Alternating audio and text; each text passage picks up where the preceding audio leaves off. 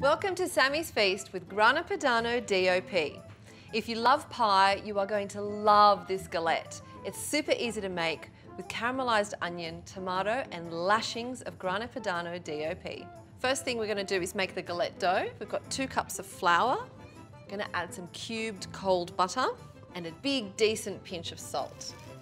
And now we're going to work that with our hands so the butter becomes almost incorporated with the flour. You still want some of those buttered chunks. That's going to make the dough really light and crispy and flaky.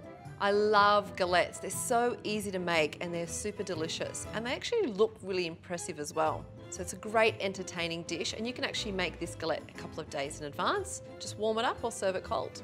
Now the butter's nearly incorporated, so we want to add in a splash of water and bring that dough together a little bit more. Now to turn it out onto the board, I'm just going to dust a little bit of flour. And now we just want to press the dough together, just to make sure it sticks and forms into a disc. It's actually faster and easier than going down to the shops. Okay, now that we've got it in the disc, I'm just going to grab some cling film, wrap it up, and we'll pop that in the fridge for an hour to rest. Now, while the dough rests, we're going to get onto our jammy onions, and it's super easy to make. You just need some sliced brown onion into a pan, some butter, and a decent pinch of salt. And now we're going to turn it onto a low heat because we don't want the onions to caramelize. We want them to softly sweat and become really jammy. So while those onions are jamming, we're going to get onto our tomatoes for the galette. And I like to use a variety of tomatoes, ox heart tomato, a couple of regular vine ripened ones, and for a little pop of colour, I've got some yellow grape tomatoes and some cherry tomatoes as well. So we're going to chop the cherry and grape tomatoes in half. And the larger tomatoes, you want to cut into 1/2 centimetre slices. And I just love the inside of that beautiful ox heart tomato. The ox heart tomato. To this, we're going to add some sliced garlic, lots of salt.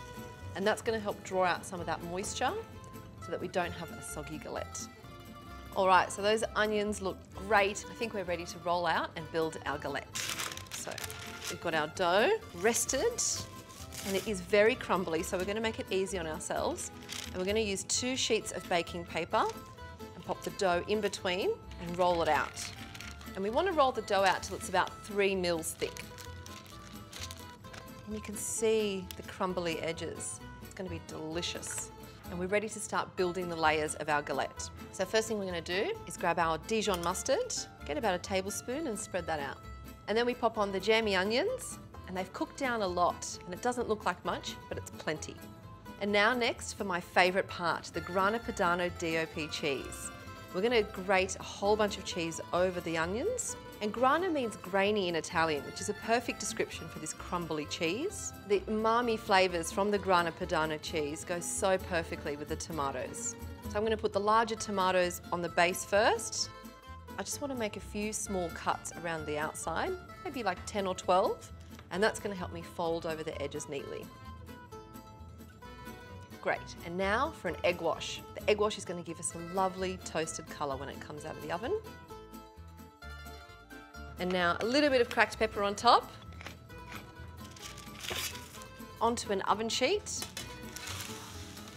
and into a preheated oven to 200 degrees for 50 minutes.